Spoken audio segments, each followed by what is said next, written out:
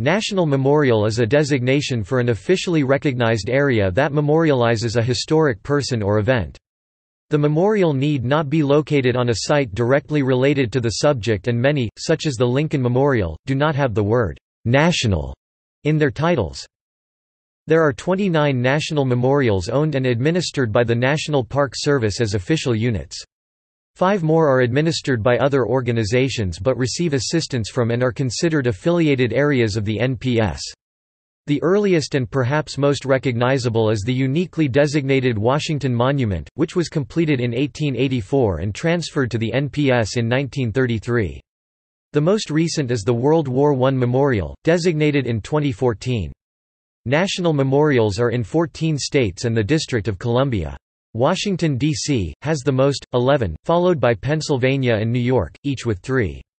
The affiliated areas are in a further 3 states and the Northern Mariana Islands. 9 national memorials commemorate U.S. presidents, 6 commemorate other historic figures, and 5 commemorate wars. As with all historic areas within the national park system, national memorials are automatically listed on the National Register of Historic Places. However, some memorials that are affiliated areas are not listed on the register. Occasionally, a private organization will erect a memorial and use the word "national" in the name without congressional authorization. One example is the George Washington Masonic National Memorial.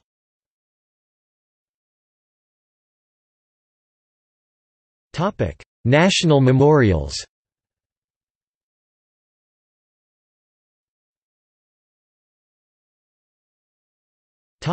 Affiliated areas.